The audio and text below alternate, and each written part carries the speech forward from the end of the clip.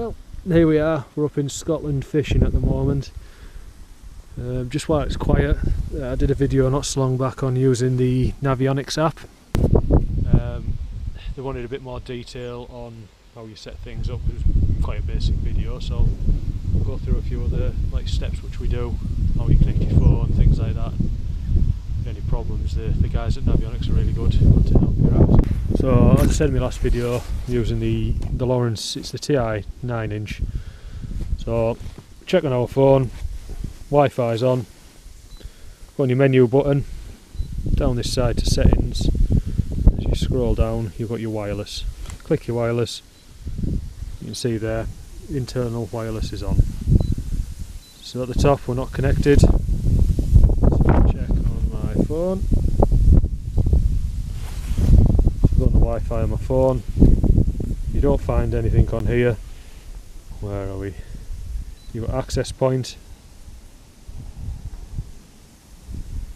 So connect to that and it should come up on there. There we go. So if you're downloading your updates, you change it to you want to be connected to a hotspot. You want the access point for when you're connecting your phone to do your mapping. So now that's connected on my phone, we go on our boating app. While it's loading, just on there, just go back to whichever screen you want. So because I'm sat in the shallows, we've got no depth, got our map that side.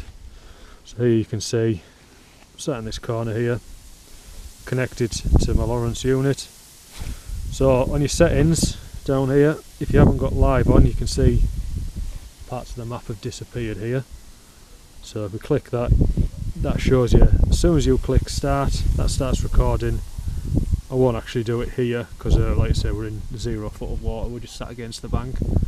So you just click start, set off going, and then it creates your maps, which you can see here. If I knock live off, you've got your contours already. If there isn't any of this already on a map, it's fantastic. Yeah, I'll show you. If I zoom out, recently mapped a lake in the northeast. It goes right down and then down here. So at this here, if I knock live off, you can see nothing at all.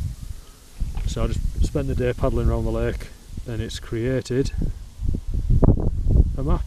So it only took me, I think it was about 2 hours to do this lake. Shallow spots. So any water you've got that isn't mapped, you just a couple of hours you can create a map. Or if you're fishing a section of a lake that isn't mapped, you can soon create something like this and you see your contours and where the fish want to be. And it is that simple. Just always make sure you've got live on if you haven't. As soon as you start mapping, you can click start. It won't show you anything. And that's it. Again, it's just the main thing on here. When he catches up to your settings, wireless, and make sure you can either connect to a hotspot or remote. Make sure your wireless is on. And they're the main issues you'll have. And that's that. Cheers.